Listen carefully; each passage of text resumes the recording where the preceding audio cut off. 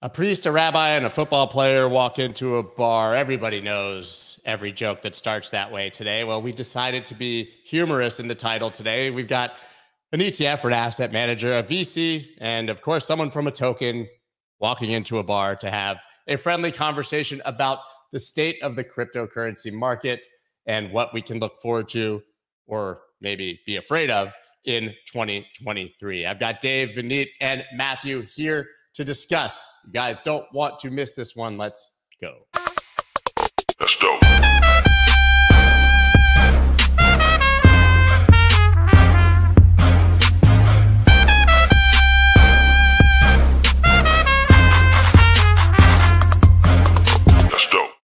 What is up, everybody? I'm Scott Melker, also known as the Wolf of Wall Street. Before we get started, please subscribe to the channel and hit the like button. The jet lag is hitting me hard at the moment. I was in Dubai, as you guys know, hanging out with one of our guests today, Vineet, for the second time. Seems that every time I leave the country, there he is. I met him at Token 2049 in Singapore, and he was the first face that I saw when I walked in to the hotel in Dubai. So it's always fun to have friends here. I'm going to go ahead without further ado and bring everyone on. I've got Dave, Vineet, and Matthew. Gentlemen, thank you so much for joining today. There's a lot happening right now in the crypto space. Dave, I want to address you first. I found it very interesting. Of course, we saw yesterday that Tether's backing was reported. Seemingly, they've really made an effort to be fully backed. But I was also surprised to find out over the past few weeks, I've seen it reported, that the majority of Tether movement is on Tron. It certainly is. Yeah. And, you know, probably really since for the last few years since I've been around, nearly half of the Tether volume runs through the Tron network. So when you look at stablecoins overall, the total stablecoin market, nearly a quarter of all stablecoin volume trades on Tron. And when you think about why that is, that a small, relatively small chain like Tron, who we have about a 5.6 billion market cap relative, and Ethereum's, I don't know, at least 10 times that. How do we have a larger market share than a chain like Ethereum? It's because we have significant competitive advantages. We're low cost, we're fast, and most importantly, I think, it's reliable. When you talk to people in the industry, when you talk to people who are often trading stable coins and doing a lot of activity or have a lot of activity in the space, they'll say Tron just works. And that's why we are able to capture such an outsized share of the stablecoin business. And we're really looking to grow. As you know, Justin has been bringing countries online, talking about making TRX legal tender. We're already legal tender in the Caribbean, in Dominica, as well as the Dutch side of St. Martin. There's expected to be a few more countries coming online over the course of the year. And, you know, I really could see Tron being the underlying chain for a lot of these CBDCs that governments are discussing. Okay, so I'll stop there. Yeah, Vineet, I want to ask, go ahead. Yeah, please, because we were just talking right before this that stablecoins are sort of the undiscussed key use case for crypto for people in countries that perhaps don't have access to dollars. But I'll let you go ahead.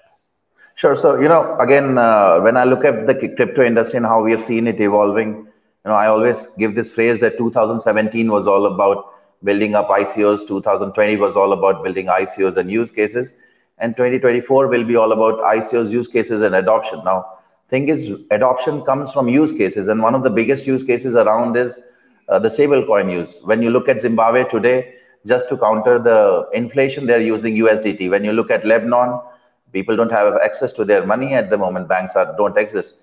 This is where a thing like a stablecoin really adds value because, you know, you get the yields as consistent with the US. Okay, I don't believe in those 20% yields, but having a use case where people can access 3-4% yields like in the US and can use a stablecoin through a card or through any financial product is definitely a use case, and that's where things like Tron come in.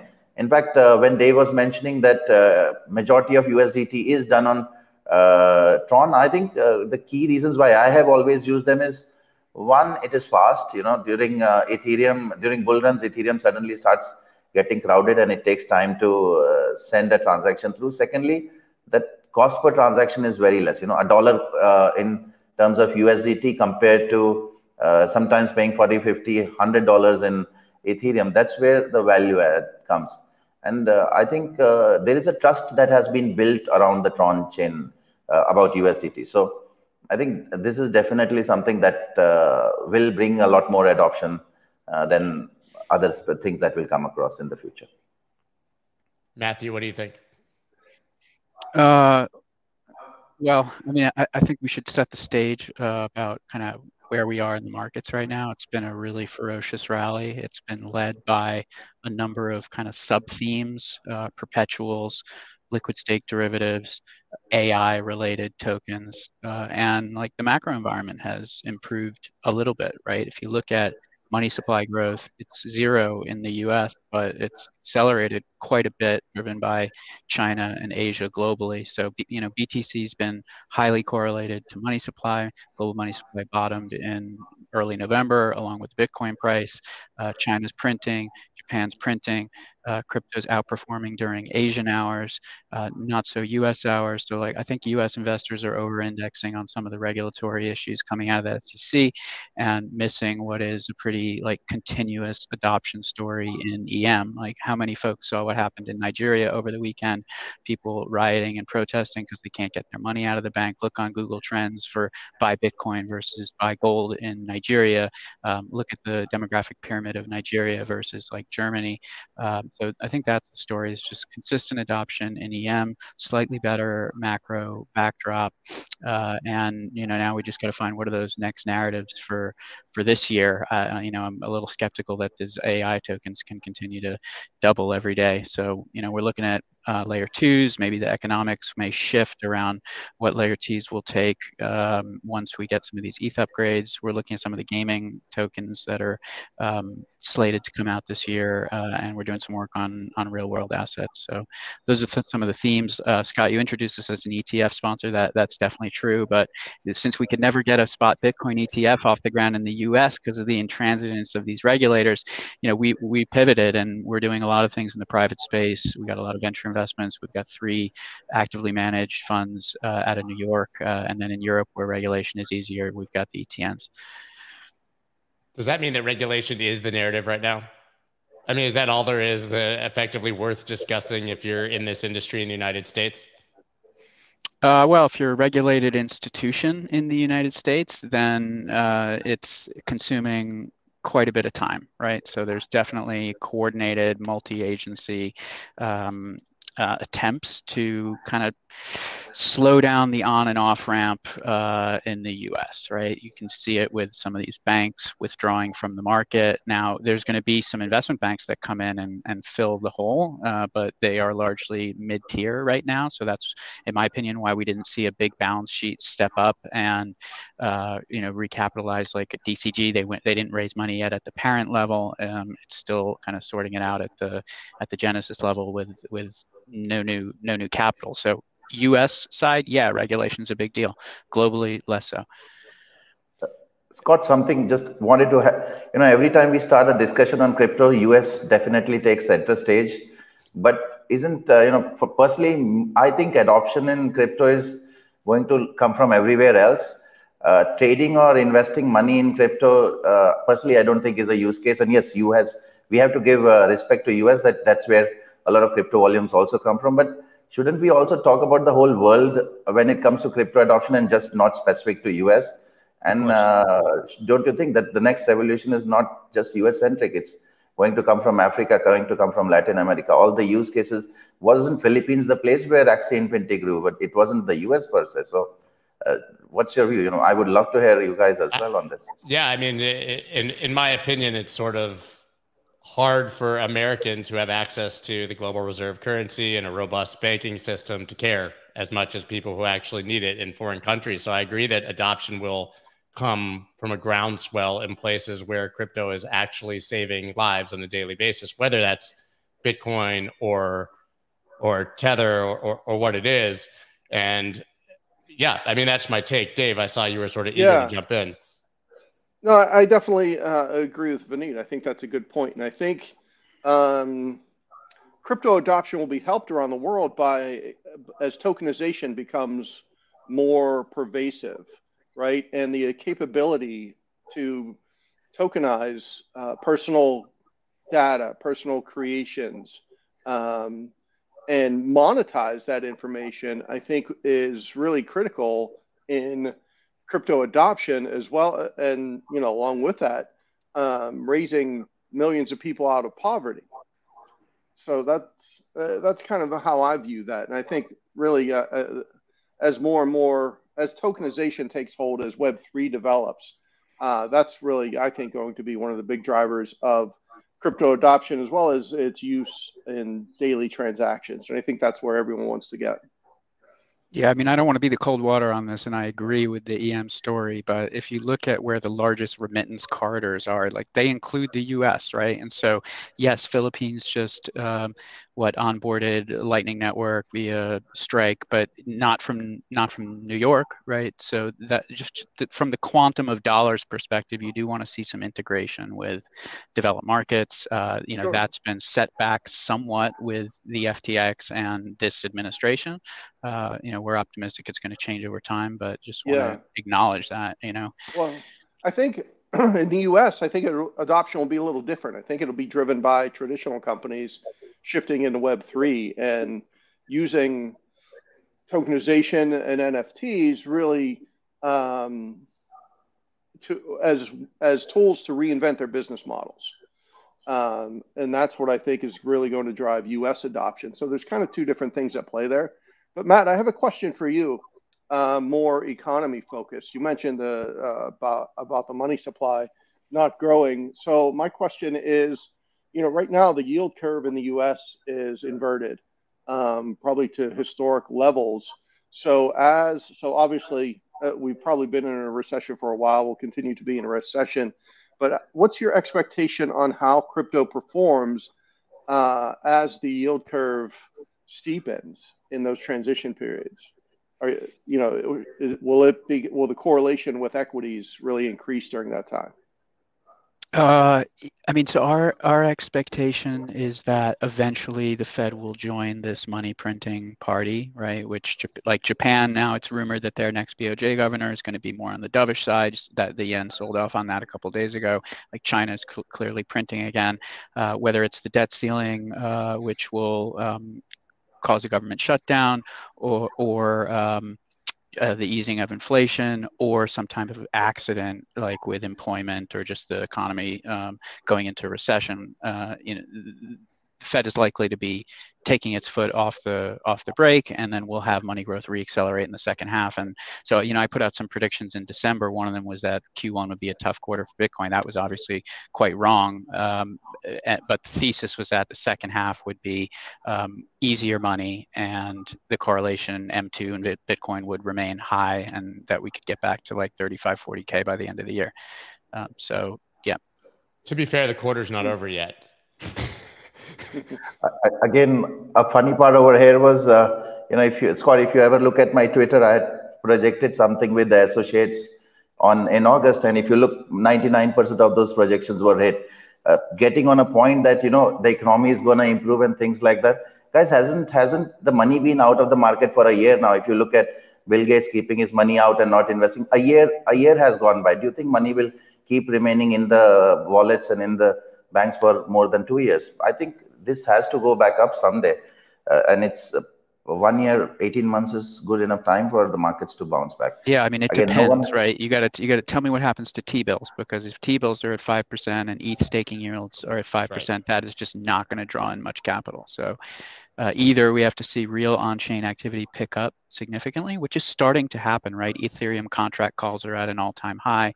Bitcoin transactions moving in the right direction. Fees are, you know, got these ordinals taking up some of the fees. So things are moving in the right direction, but we'll have to see some follow-through, I think.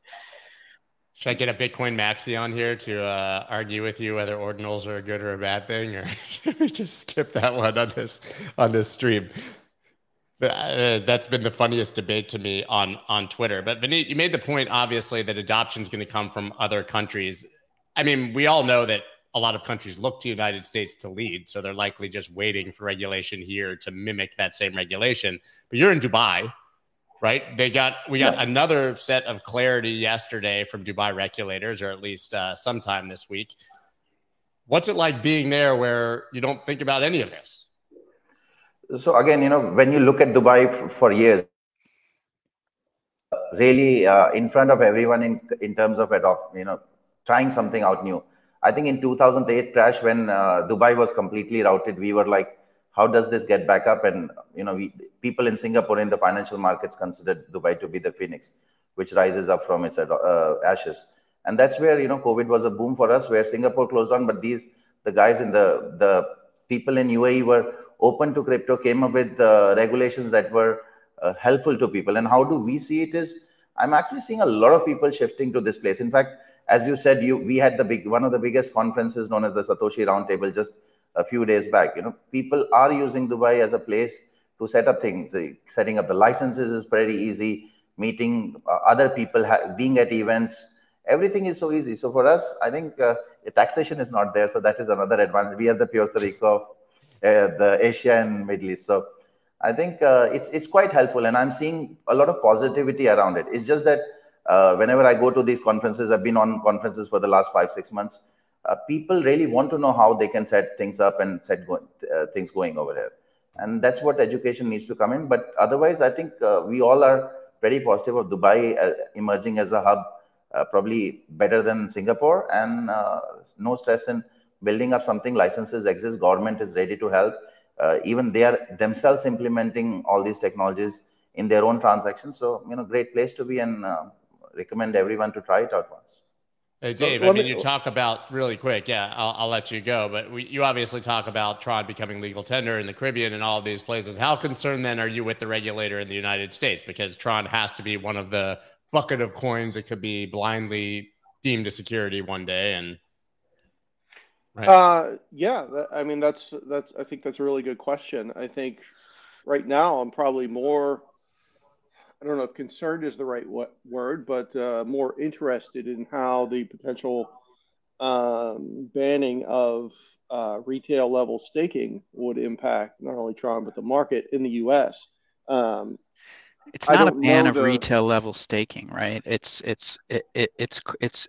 if Coinbase provides staking services on behalf of customers, then that would be a security potentially, right? Is what Brian Armstrong is tweeting about. But it's not going to stop anyone from staking directly to the protocol using self-custody wallet, et cetera, right? That's like that, great clarification. I hadn't known that. So wouldn't that just push investors to stake offshore or outside of the US? I mean, or through another channel, right? So Coinbase is a centralized exchange, right? Wouldn't they just go to a DEX or something else? Yeah, I would guess that Coinbase might have to either be registered as a broker-dealer, which is like they haven't been able to clear that with the SEC. There's that catch-22 where Garry says come in and register, and then it's physically impossible to fill out the forms, and they never give you the clearance. So they could threaten to sue you. And they threaten to sue you, just the record at the end. Yeah, I think that you're right, though, that it will just push activity into foreign centralized exchanges, or for those who will be motivated to, download a self-custody wallet and figure it out. But over the near term, it probably lowers the market opportunity. I think 11% of Coinbase revenues is staking related. So it's been a big growth area. Yeah, and then I mean, it sounds like it would then evolve more to like venture investing, to where you have to be an accredited investor or something like that. So then, isn't it then pushing the retail level investor out of a potentially lucrative market? Yes. Right, you're kind of closing the door on that whole space. Americans can't do anything. That's the bottom line. Land of the free, home of the brave, but we're so restricted, especially if you're not wealthy, that it's absolutely pointless to even try. We can't trade most of the coins. You can't invest in venture capital. You can't invest in early seed. I mean, you can't invest in your friend's pizza business if you don't have $1 million in the bank, right? So this is not something that's inherent to crypto. This is an accredited investor problem, which, is under the veil of protecting people, but actually it just allows opportunity to rich people and not to poor people. Right. Well, and then you add in all of this, and then you add in all of the regulatory burdens that we're experiencing right now. It's no mystery, to Vineet's point, that everyone's moving to Dubai or trying to do business in Dubai. That doesn't help a retail investor, but there's no reason to operate here in the United States. But again, adding to that point, a lot of people who are big in crypto are already sitting on Puerto Rico, as well as, I don't know if we have any data on how much is Coinbase used compared to a decentralized staking platform like an Aave or a Compound, which doesn't require KYC. This whole argument depends on the fact that majority or 90% plus people are using a centralized platform like Coinbase to stake. But I think I personally as well use decentralized exchanges. I wouldn't go to after what happened with FTX, I would never ever land up on a centralized exchange. So it assumes that majority of the people use a Coinbase right now, even in the US. I mean, Matthew, can you speak to that at all? I don't know if you have data on that. I mean, you obviously said that 11% of Coinbase's revenue themselves is via staking. I would assume that Vineet's correct, that most people who are savvy enough to stake or have even heard of it are probably doing it on their own. Yeah, I'm looking at a chart of market share of ETH staking. We track this, very regularly given some of our holdings. So Lido has a 29% share. That's your decentralized option. Coinbase, 14% share. Kraken, 7%. Binance, 6%. So Those are just to meaningful repeat, numbers. like Lido, 29%, and then the next three, Coinbase, Kraken, and Binance, are 28% combined. And then you've got more than a dozen that take up the tail, all kind of 3% or less: Stakefish, Figment, Bitcoin Swiss, Rocket Pool, et cetera. So it's a pretty fair fight right now between the centralized and the decentralized. And you have to think what Brian tweeted last night is somewhat of a negative if it comes to pass. Yeah. I want to play devil's advocate here and ask you guys a question that I previously would have probably never dared to ask, that just popped into my mind. And this is not about the assets themselves, but the crypto industry, and talking about adoption around the world and all of the positive use cases. But as we stand in 2023, do you believe that the crypto industry has helped or hurt more people on this planet? That's a good interesting question. I mean, it's hurt. definitely, for the record, I would say hurt, but you guys can go ahead and jump in. Haven't you seen Shawshank Redemption, Scott? You've seen Shawshank Redemption, right? Hope is the most powerful thing. And, you can DCF hope with a very long duration and still have a large valuation. And, there's a timing element. Yeah. I think if you look at investing in a very compressed time frame, you could really ask that about any market. You could ask it about equities, or you could ask it about fixed income, or ETFs, not VanEck ETFs, but maybe other ETFs. But yeah, so I think, if you look at anything in a compressed enough time frame, you could draw different conclusions. I would say you have to look at it over a longer period of time to really get the accurate picture. Yeah, 2022 would have been hurt, right? But since inception, I think we're still solidly in the green. Right. Perhaps that was what I'm getting at. The net washout from 2022, if you were on Voyager, BlockFi, Celsius, FTX, I mean, who wasn't, right? But maybe the really hardcore, simply self-custody were unaffected. But I think especially at FTX, a lot of people who really believed in crypto and were crypto native and were very active lost all their money too.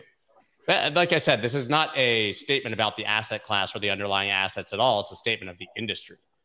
Scott, again, when you say people were hurt more, again, if we look at some numbers and we look at the crypto.com report, which said 400 million wallets exist, assuming one wallet is 1%, it is less than 4% of the world population, out of which 90% are speculating. Again, speculators getting hurt is a different story than investors getting hurt. But use cases are coming, and we have to look over a 10-15 year horizon where in the end all these title deeds will land up on the chains, and people can lend, borrow on that. We are looking at USDT being a predominant way to transact in a lot of Latin American and African countries. So when you say the hurt part against the greatness that it comes, it's going to come. It's a very small speculative market right now. I had done an interview a few months actually at the peak of the bull run where I said we've not even started yet. The adoption hasn't come, and there were hate comments. People said that tomorrow morning BTC is going to be $1 million. But again, we are too early in the stage. When you look at these hurt things, it is speculators who invested money on 20% yield on a platform is not heard of. If people are putting that money, they've not been doing their research well. If people are coming to the market believing in 100x's, you have to understand that we are too early and it's a highly speculative market. It's like the 1980s Indian stock market where everyone was jumping in. We had two scams. Finally, regulations came after 10, 15 years. And today it's a very stable market, though, recent days have not been great on the Indian stock markets as well. So I think we're too early. The value case will come up. People are hurt, yes, but the hurt is from their own not doing their own research.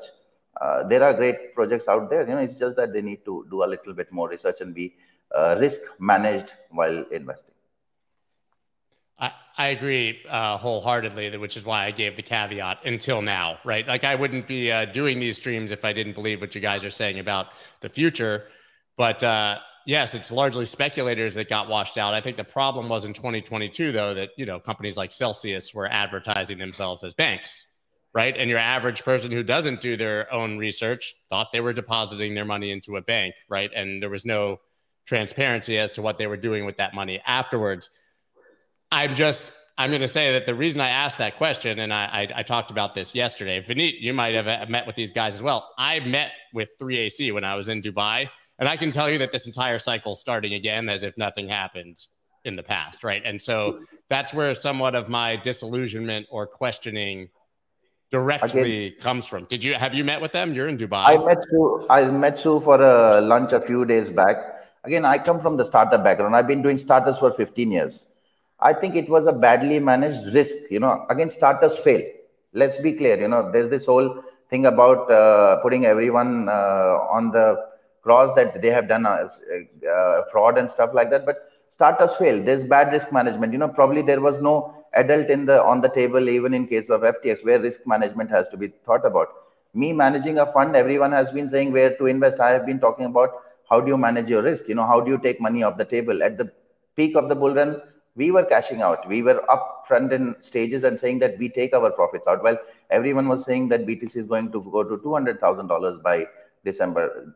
Point is, it's about bad risk management. And I don't know how you felt about the guys, but I had, Suzu was talking normally. He knew he had committed a mistake, and he clearly mentioned that they are talking to the Singaporean government and trying to resolve this whole story. So if they were serious about resolving it, they would be dealing with the liquidators and not avoiding subpoenas that are clearly reaching them on Twitter. So it's hard to take that seriously, I haven't invested on them. I met them for the first time ever in my life, so I don't know the backstory.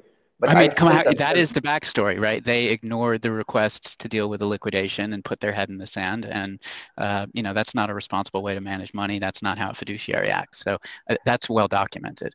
While raising money, and I should mention, it took them about 5 minutes to raise their entire raise for their new exchange. So clearly, there's plenty of people still willing to bet on them. While raising money for GTX, which they openly admitted, we literally only named it. Kyle said this to me. I said, GTX, are you trolling? Like, is that a joke? And he said, yes, it was literally a joke to get PR. We've now renamed it Open Exchange. And they're, in the meanwhile, selling Flex token OTC, right? While, to your point, Matt, haven't paid anyone back, but now they're raising money and getting rich again. Doesn't that seem like maybe we're going to repeat some of the mistakes of the past? Well, who's the we, right? Like U.S. institutional investors will not repeat those mistakes, is my guess. Part of that is because of the additional scrutiny that we're getting from regulators. And part of it is just learning curve. So, let's see, right? Deglobalization is a big theme, started a few years ago. We'll see how much there are cracks in some of these multinational institutions that set the rules of the road. But I don't think U.S. institutional investors are giving Kyle Davies any money anytime soon. I absolutely agree with that. I don't think they could if they even wanted to at this point. Yeah, so it just was like I said, sort of disillusioning. But let's then talk on a positive note, because that's the entire point of being here. What is being built right now? What is exciting you? Where do you think the next levels of adoption will come from? Yeah, Matt, you made a joke sort of about AI tokens won't double every single day. I once again think that we're doing the whole, DeFi summer, metaverse fall, AI winter bubble trend here, right? So where do we think that the next wave will come from? How do we actually reach a higher level of adoption? Anyone can jump in. So personally for us, I think DeFi would be a play. People in non-stable countries like in Africa and Latin America are looking at ways to gain money. The biggest example I use is the Argentinian peso losing 95% of its value. So technically someone who had 100 peso has just 5% worth. Maybe a USDT and a platform which gives them 3-4%. I'm not talking about those 20% crazy returns, but 3-4% match to the US returns can be value as such. Digital identity can be a value. I don't want to name a project and talk about something, but I know there's a Sam Altman project which is talking about building identities of each individual into a hash, which can be used later to verify transactions and people. Things like that, I think, have value. This is pure play from the adoption perspective. There are definite layer ones which are trying to do ecosystem building. There's this whole story that people talk about that we'll make 10 million transactions a second, but hasn't that happened in 2017? It's not about transactions, but it's about building the ecosystem. How quickly can you get valuable projects on board your chain? So there will be definitely L1 plays. This is from building adoption case. But I also look at the market, and there is these speculative cases which will take market up. They can be NFTs, they can be metaverses. But if it's just about adoption, those initial 3 ones would be great. The second 2 would be ways to make great returns for funds. But I would personally, I would invest, but I might not fully believe in that idea. Dave, you're probably the best person to answer this because that's literally your job at Tron, right? Yeah, I lead ecosystem development here in the US for Tron. But I think the digital identity use case is really going to push adoption further, as is tokenization of a wide variety of assets. Also, integration of blockchain with other technologies. Like Tron just rolled out our AI development fund. I think it's $1 billion to invest in AI projects. Now we're expanding our ecosystem. I guess you would call that horizontally into other technologies, right? So we're really broadening the scope of our ecosystem to encompass a wider range of possibilities. And I think that integration with other technologies is also going to be something that helps push adoption. I think it's three things. One is, it's always there. It's Bitcoin and emerging markets and frontier markets using Bitcoin as like a negotiating tool as they deal with the IMF and the US dollar. And I was quite encouraged to see the big Bitcoin mining deal being done in Abu Dhabi. 250 megawatts. That's not a small project. There are special economic zones that we're expecting to be announced in Saudi this year that could catalyze the first Saudi crypto exchange licenses. Vineet, you'd know better than me on that, but yeah, isn't that you? Sorry, go ahead. in that space. I'll let Matt finish, and then So that one is just Bitcoin. The second is payments, and especially leveraging some of these zero knowledge tech advancements to automate payments, and Visa experimenting with account abstraction. Although ZK has been hot for several quarters now, some of the mainnet releases are still ahead of us, so that that should catalyze some innovative work on real-time payments, and then Web 2 companies experimenting with loyalty programs, as you guys have been talking about, Starbucks and Stripe and LinkedIn, Instagram. We now count more than half of the Fortune 500 have some type of Web3 partnerships. So that just continues to grow. Stablecoins will be a big part of that. In the US, we'll need some regulatory help to really bring that to mass adoption. But we've got some investments in Latin America where that's less necessary. The regulation is sufficient. Yeah, Vineet, isn't that mining operation you? So interestingly, yeah, because you mentioned that the mining operation is being run by Cypher Capital's parent, which is Phoenix Technology. We had, if you look at the news, a year back, we had ordered $650 million worth of miners. We're building that $2 billion mining plant. And anyway, we have over 800 megawatts spread across US and Canada already. I think, the thing with Bitcoin mining per se, this is what I feel, that it's in crypto, it's all anywhere in the world, it's about asset building and cash flow building. I think mining is an amazing cash flow building activity. You cannot think, it's not 100x, but it gives you that 2, 3, 4% a month in a good market. It's a great business to be in for us and gives us enough cash flow to keep on investing without stressing on market conditions. Interesting. It's a good business for you guys to be in, but it hasn't been a great business for the publicly traded American miners. That is because of the poor risk management. See the problem, again, this is what I have been telling to people again and again, that it's not about returning multiples, but about risk management. When BTC was at $60,000 and $70,000, and these miners were available for $20,000, these companies took leverage and bought those miners. And they were ready to pay electricity prices of 8 cents. And when I was trying to buy my own miners, this guy said, 1 cent difference in price is just $20. How does it make a difference? And my whole point was, what happens when BTC falls? This $20 will take me negative. This is where they didn't understand. When the bull market is going on, when the snowball is affecting, people forget all about risk management. And the reason is over leverage. The reason is buying at markets which are completely up there. So it's bad risk management. That's all that is. There's nothing wrong with the business as such.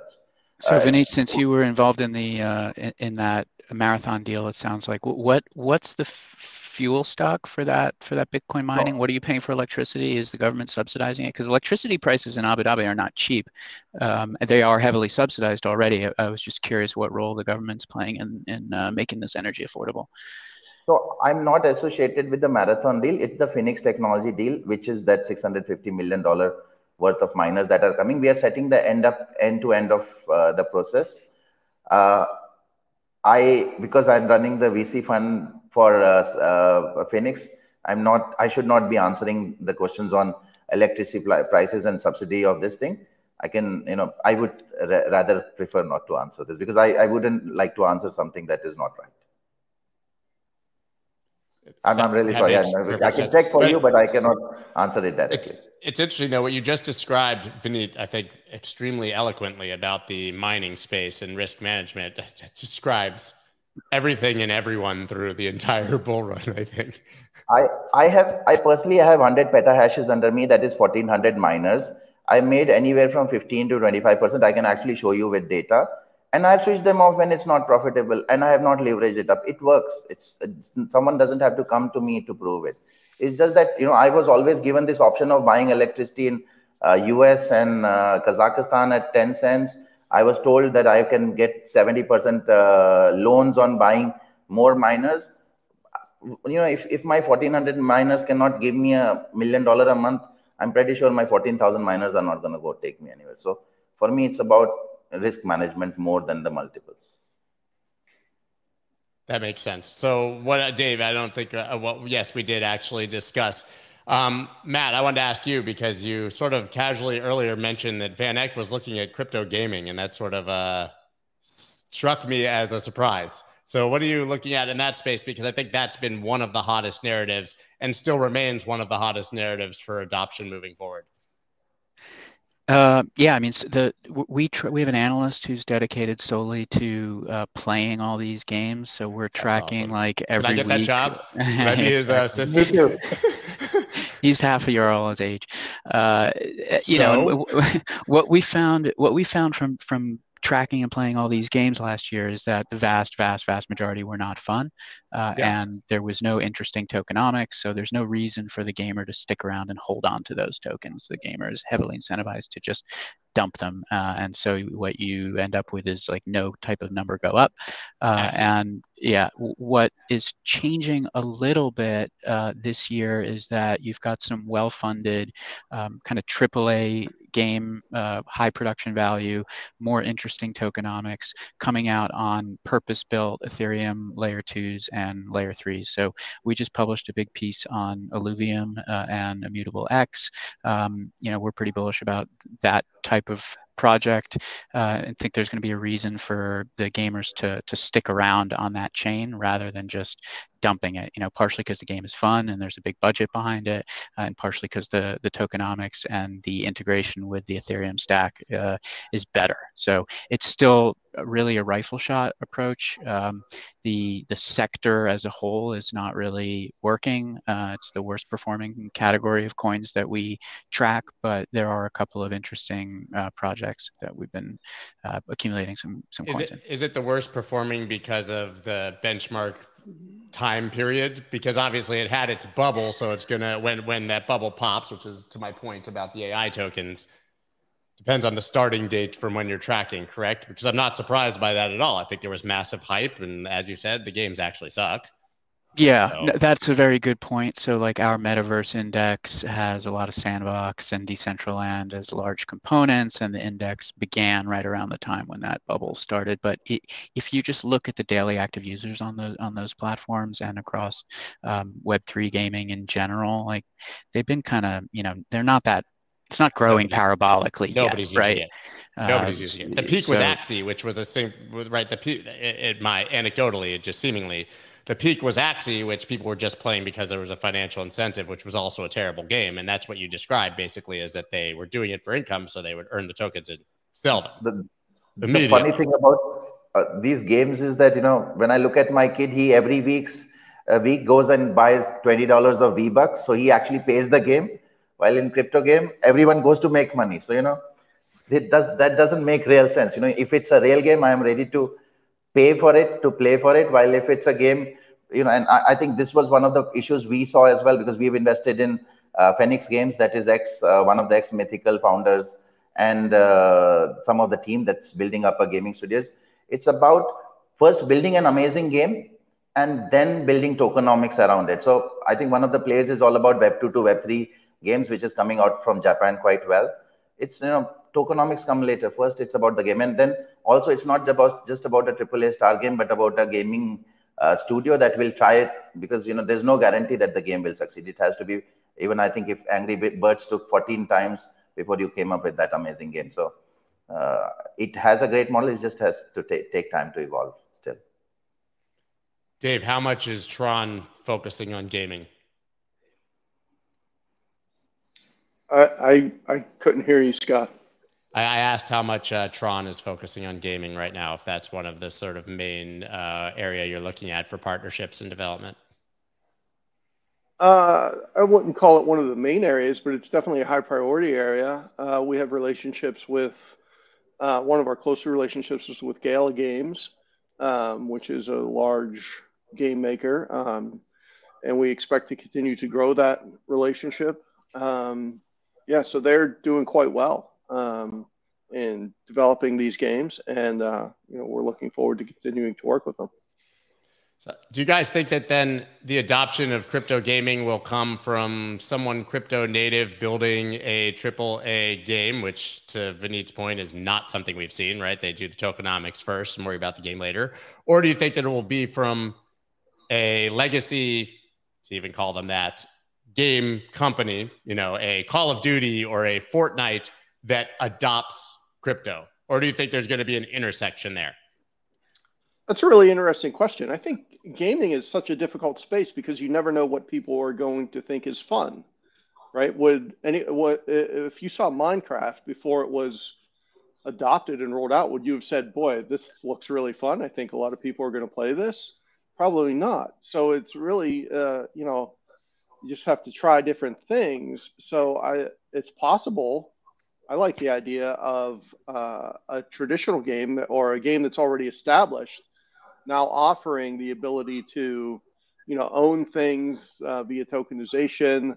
I think that probably, it sounds like it's the path of least resistance as opposed to creating something brand new and hoping people like it and getting adoption that way. I'm going to go high conviction that the next kind of $10 billion Web3 gaming company is going to be native Web3. That even though you've got like the CEO of Ubisoft, he called blockchain gaming a revolution. Activision CEO, Electronic Arts rather, CEO called Web3 the future of the industry. So they get it when it comes to the talking points, but they're just trapped in this like classic innovator's dilemma where Web3 gaming will be detrimental to their margins because by definition they'll be keeping like a lower take rate, distributing more to players in the ecosystem, and when they get paid on EPS per share, right? And those time horizons are pretty short, and they're just not incentivized to cannibalize their own business. So with the amount of VC funding that's gone into the space in a couple of years, it's going to be a name that no one's heard of. I would say that takes the cake here. Vineet, I mean, you're probably very early on some of those projects right now. I have done quite a lot of deals. Last season, I had, again, investment and ecosystem are two different things. I did quite good returns on a few games. I was on Star Atlas. Personally, I was on Splinterlands as well, which did amazing stuff. But again, I still stick to my part that it would be, I'm not saying big games, but at least small, well-adopted games that would work with studios to come into the Web3 space, because it's not just about shifting the game to the web. It's about getting the users to end up making these wallets. And then there are other products like, you have Web3 Auth out of Singapore that sees to it that with an email, you can create a wallet. So there's a lot of those things that will have to come in, and that will also get users on board with us. I have tried the games. Some of the games, they're not amazing. So I would still stick to the fact that there will be a Web 2 and Web 2.5, and then finally a Web 3 someday. And then the United States regulator will come in and deem all of the in-game assets from Fortnite as securities, and we'll be back at square one, right? Don't put it past them. No, I'm not putting it past them. So let's talk about regulators again. Matt, what are the odds that we actually ever see a Bitcoin spot ETF in this country? I think we'll see it eventually, but not during this regime. But you can correct me as you're closer to it. I think that the odd. Well, so one of my predictions for this year is that Garry Gensler is going to leave the SEC. That the amount of political heat on him from both sides is uncomfortable. That he can take a victory lap with a Ripple victory or settlement and either like move out or move up. The average tenure for an SEC chair is less than 3 years. The median is 2 years. So that that could be a catalyst. Certainly, if the White House changes, then I also think there will be eventually a Bitcoin spot ETF. So it's you're right. So it's just about the regime, not about it's somewhat inevitable. It just has to be someone who understands it, and so you do believe it'll happen. I mean, that's I do believe it'll happen. I can tell you who's not going to get it: Grayscale. Maybe that's just my opinion, but it sounds like that is a house on the verge of collapse. And I'll tell you, Vineet, that was the other main narrative that the 3AC guys were pushing. I don't know if they gave you that story as well, but no, they did tell me about that. Just as point on the regulation parts, it's a bit controversial. I'll try to put it as much sugarcoat it up. If I'll get my history from the Indian stock markets. Till mass adoption of a financial instrument doesn't come, which means minimum 10 to 15% of the global population, regulations don't come. Governments have much more work in life than to regulate something that is managed by less than 3% of the world population. So overall regulations, I still hold my line that will come by 2030. We will talk about it in India. They've been talking about it for the last 2 years. It's a very controversial one. It's just that whenever a stock market becomes so big that a certain scam sees to it, people end up at the top of the building and jump. This is where the government step in. So I think we don't have that much mass movement behind it. It's very controversial. So your feeling is we did not get that with FTX and Celsius and BlockFi and Voyager, just not enough people? It's just 3% of the world's population. Do you think that's a considerable amount? That's not even a vote bank. Like 3% of the world population. What we're not even a billion people in crypto right now. It's 300 million wallets. If I assume one wallet to one person, this is 3%. Otherwise, it's less than 2% odd, which is nothing. You know, maybe in the US, I think the biggest number of wallets in this whole number, if you look at reports, is India as well. It's not even the US. So I personally, it's a very controversial one. I am trying to as much sugarcoat it up, but I think we don't have that much of a number of people behind it that people will start regulating it end to end. It's still early. I mean, Matt, if it takes till 2030 for us to get regulation, do you think that people in the United States just sit on the sideline, assuming that regulation's about to come? I mean, I think it's more complicated than that. Like, what are crypto is regulated in many ways at the state level. Like, there's a whole number of overlapping agencies that have some say in this. We just are at this loggerhead where the SEC is calling everything a security without actually putting down on paper what are the variables that they use to create that and going through the standard rulemaking process. So I want to get more specific about what type of regulation. When it comes to a spot ETF, it's not an active. The way that the U.S. government works in general, right, is that the regulator allows something to proceed or they block it. They don't say they don't stamp it and say, oh yes, this is now an approved product, because we are theoretically a free market economy. So we just need to get back to that mainstream approach. There's a shipping futures ETF. That's not a liquid market. It's just a series of contradictions, and there's time marijuana. Yeah, I mean, there's leverage marijuana ETFs, and I actually just saw that from, I don't know if you guys saw this, totally pivoting, but Unusual Whales on Twitter, they've launched and apparently gotten approval for an ETF where you can trade an ETF on the Democratic and Republican politicians' portfolios, but no spot Bitcoin ETF. You can trade Pelosi's trades in an actual ETF, but no Bitcoin spot ETF. Is that in real time?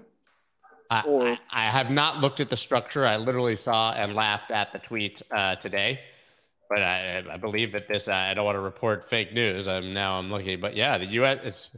It's absolutely absurd. I mean, I'm glad. I think you should be able to trade these things, but my point is, a Bitcoin spot ETF seems less controversial than that. Yes, it does. I'm glad you agree, Dave. I don't think we'll see any regulation this year. I think with the latest roadmap from the White House that they put out, I would call it sparse of details, and it was really just warnings to banks to not get into crypto. So, you could see just kind of the threats continuing to emerge. And that's going to that'll keep the mid-sized and small banks out of everything, while the larger banks integrate crypto, certainly on the wholesale side, and even take steps to move into the retail side with it. So then finally, when they do get around to it, small and mid-sized banks will be well behind the curve. And maybe there's a wave of mergers and acquisitions. We'll see. Yeah, there's been a lot of speculation, actually, that the banking system is really going to be the choke point that regulators are going to focus on moving forward. I know Nick Carter tweeted something about it and had a few people somewhat confirm. And I've talked to Caitlin Long about that in the past. Of course, Custodia Bank just got denied their Fed master license, which is her project. But yeah, I mean, if you cut off 2 or 3 banks from the exchanges, that effectively crushes the United States retail investor in crypto without doing much else, right? I mean, Matt, you've got to have thoughts on that. I mean, totally agree. It's not a positive. And the OCC also said, that's one of the banking regulators, that state chartered banks in the business of crypto are also unlikely to get federal charters. So that was the category that Silvergate was in, state chartered California bank.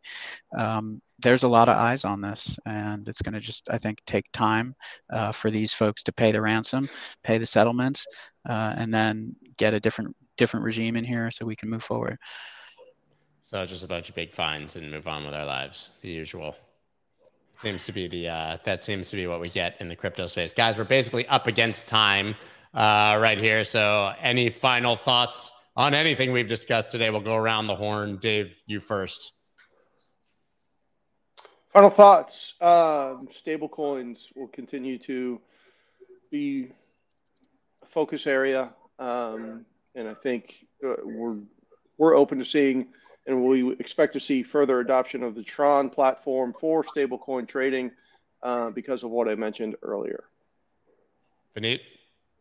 So for me, it would be, mostly a lot of retail sees these conversations. I think they need to focus on the use cases and the value blockchain and crypto gets to the world. They need to, people have been, I met people who said, we're investing because we saw a green candle. That's not how things work. Just see the use case. If you believe in it, just invest in it, or just follow it, just like you do stocks. The future is crypto. Be on the bandwagon as soon as possible. I'd want to say rest in peace to Local Bitcoins, who announced that they're shutting down today. One of the OG peer-to-peer platforms. There's a lot of pain, a lot of businesses that are shutting down that we feel for. But I think folks out there watching need to know these are the types of headlines you see when things have bottomed or sort of starting to bottom.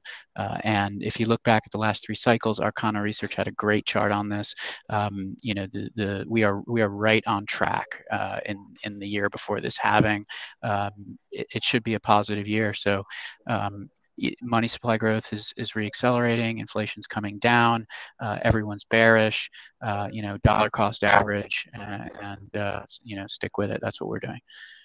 God, I don't now you made me want to share my screen really quick, Matt, just to that point. I mean, if you eliminate literally all of the noise and every narrative and everything that's been discussed, it's literally a perfect timed bottom for a 4-year cycle of Bitcoin halving.